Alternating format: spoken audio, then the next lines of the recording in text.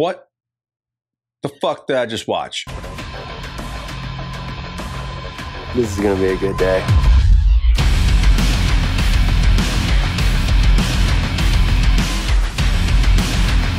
It's your scream, baby! What's up, everyone? My name is Joe, and this is Different Take. If you're new to the channel, make sure to subscribe. Remember to click the bell so you don't miss out on any new content. Let me know down in the comments below what you thought of The Lodge, and also let me know what your favorite isolation movie is. Like isolation horror, whatever, but your favorite isolation movie. The Lodge is a 2020 horror, suspense, thriller. Stars Riley Keough, Jaeden Martell, Lia McHugh, Richard Armitage. I'm gonna go with Armitage. I don't know. Let me know if I mess up. And Alicia Silverstone. It was directed by Severin, Fiala, and Veronika, Franz. The Lodge follows a family who retreat to their remote winter cabin over the holidays. How would you feel about going to the mountains for Christmas? With Grace. When the father is forced to abruptly leave for work, he leaves his children Jaeden and Mia in the care of his new girlfriend, Grace. Isolated and alone, a blizzard traps them inside the lodge as terrifying events start to unfold. It's okay. Trust me. You have nothing to be scared about. What the shit?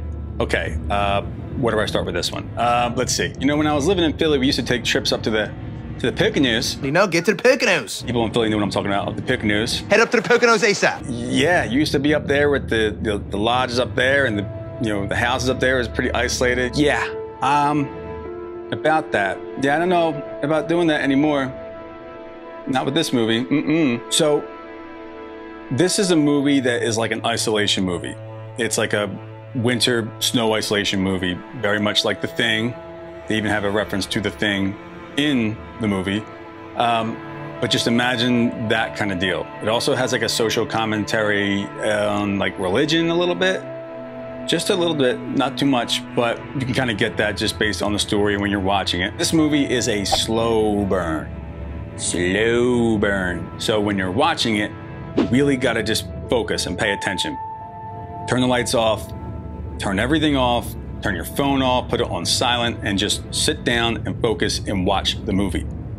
It's the only way you can. I put this movie on when I wasn't really paying attention at first, and then something happens, and it happens, and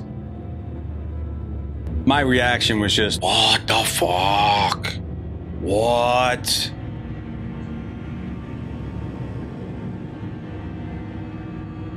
What just happened? Yeah, that was me. That was me watching the movie, because that was literally it. I remember that clear as day. That happens, and it just made me go, okay, pause, hold on, what am I watching? And then I had to rewind it, just start from the beginning to understand what the hell was going on, because I just didn't know what the hell I was seeing. And I start the movie over because I knew that I was in for something a little heavy. And I knew I needed to pay attention to this. So I stopped whatever I was doing and I sat down and I watched this thing. And it's the only way you can watch it, because I've heard some people watch this and they're like, yeah, it's boring, nothing happened. There's a lot that happens.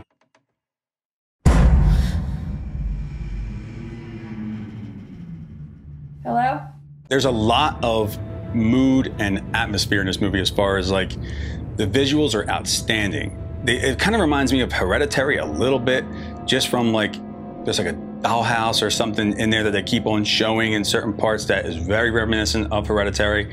The score is reminiscent of Hereditary a little bit. Certain visuals are. It's a beautiful movie. It's a gorgeous movie. The visuals outside, the visuals inside, just everything is just framed and just looks gorgeous. The score contributes to the feeling of the movie because the score is outstanding. It's so damn creepy. Very, very, very creepy. It really sets the mood. It just makes you real tense. So the visuals, the look, the story, and the score all contribute to this feeling of just dread watching this, sort of like something bad is happening. You don't really know what. Did you do that? We didn't do anything.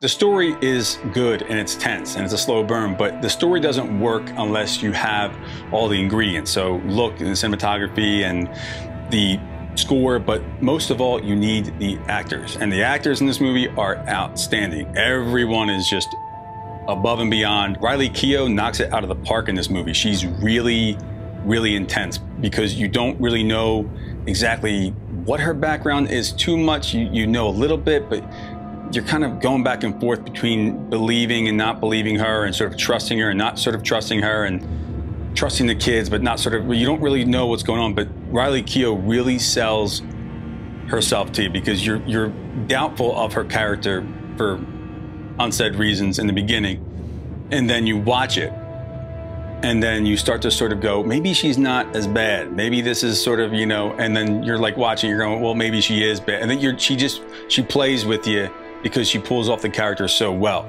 So you're not really sure which direction to go. And that's a testament to her performance in this movie. The two kids in this, Jaeden Martell and Lia McHugh, were really, really good in this. I already knew Jaeden Martell could act because of It Chapter 1 and 2 and Knives Out, but I didn't know about Lia McHugh, and she really did a really stellar job. She sold a bunch of scenes that I did not expect her to, and these two kids really were awesome in this movie. We're leaving. What are you talking about? Look outside. We're stuck here.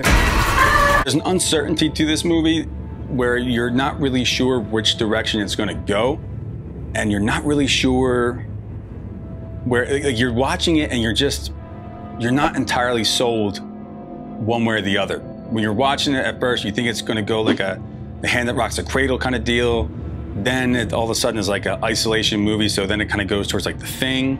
So you're kind of feeling like that isolation, paranoia sort of deal going on where you can't trust anybody and you're in the middle of nowhere and the snow and everything.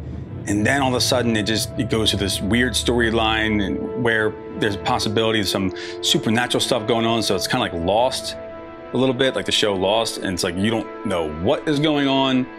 And then all of a sudden it's like The Hand That Rocks the Cradle again. And you don't know exactly where the story's headed. And that's good because it keeps subverting your expectations. It keeps you on your toes a little bit.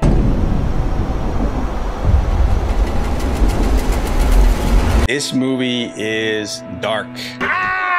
You darkness. Dark. Evil motherfucker, black magic, dark. Whoa, dark. If you don't like dark movies, you don't like dark stories, you don't like dark imagery, stay away from this movie. Stay away from it. Also stay away from it if you don't like slow burns. If you're impatient and you like just things happening and, you know, CGI and all that sort of stuff and all these big crazy things, you're not gonna like this movie because this movie wants you to sit down, focus, and watch it and get sucked into everything that's happening around you and just sort of build all this tension. And if you don't like doing that, if your imagination doesn't really mess with your head and really create all these different things, you're not going to really enjoy this movie too much. But it really does a hell of a job at that. It most definitely is a psychological horror movie. It takes its time and it uses imagery and story and everything else to really build the atmosphere and build this tension. So it's a lot of it is psychological and it plays on that and it messes with your mind a little bit. If you like those movies, this one's for you. If you like this video, don't forget to like and subscribe. Thank you so much for watching, and I will see you in the next one. Thank you, Selena. Take it away.